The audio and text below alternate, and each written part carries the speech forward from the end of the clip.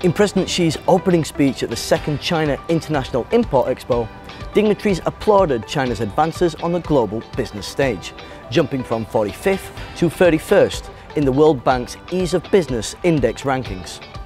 We believe this is a great initiative by President Xi and also the Chinese government as an effort to continue to drive the globalization, because we have been benefiting from the globalization in the last 30 years and we have a long-term commitment in China, and therefore we want to continue to work with the Chinese government to drive that effort. So we date our history in China and our engagement with China to 1972 when President Nixon visited on one of our 707s. Since then, over the course of the last 45 plus years, we've delivered thousands of commercial airplanes to China. We support China's civil aviation aerospace industry, the supply chain development. We're also focused on training the next generation of aviation professionals in China. There's an old Chinese idiom that roughly translates to "no rhetoric speaks more truth than money." And the ongoing US-China trade war could lead you to believe that American companies have little interest or no future investing in the Chinese market.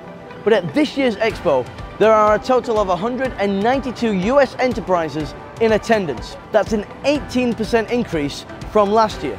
If you look at the underlying drivers of the economy, the sheer scale and size, the innovation that's taking place, the multinationals as well as domestic companies that are investing and active in the country, I think it's a country with fantastic opportunity in the future, and we're very much looking forward to being part of that and growing our presence in China. We're here primarily because this is a big market for everyone, and it's Boeing's very biggest market. So China's the largest market for Boeing's products and services, and over the next 20 years we expect the commercial services or after delivery market of about $1.6 trillion to support that fleet of airplanes delivered in China.